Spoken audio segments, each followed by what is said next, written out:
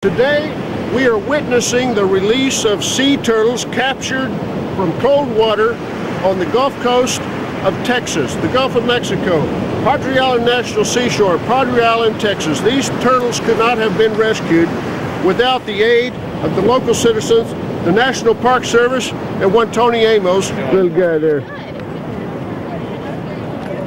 Let's see if we can get a word with Adam Reamer of the National Park Service. Well, we had a couple of cold events come down and hit the coast, which really affected our green sea turtle population.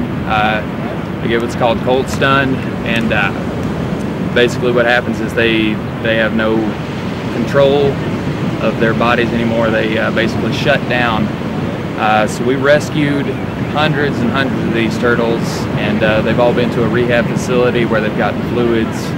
They've gotten all the rehabilitation that they need, and today we're going to release those turtles so they can go out and hopefully live happy lives. Under the Endangered Species Act, these turtles are considered endangered in Florida, Pacific, and East Coast. Here in Texas, they are considered threatened. The numbers for these green turtles, also known as the Texas turtle, has increased due to the rescue and protection intervention efforts of the National Park Service and the University of Texas Marine Science Institute in Port Aransas, Texas.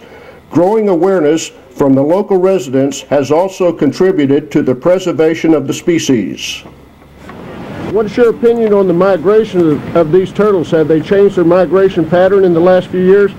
It's hard to say. I'm by no means an expert on that, but I know that there's quite a few juvenile greens that exist in the Laguna Madre naturally. The green turtle is not actually green in color, but a malted brown. The name comes from the greenish body fat. South Texas inshore waters, including Laguna Madre, provide an important breeding habitat for these turtles. Padre Island National Seashore is the favorite spot for nesting. This is really kind of a natural event.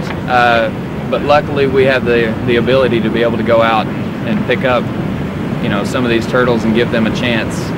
Thanks to the efforts of the National Park Service, these little guys will live to breed another day. Man, it feels really good to do it. Thank you. From the Padre Island National Seashore, Padre Isles, Texas, this is Jackie Bales reporting on the situation for humanity.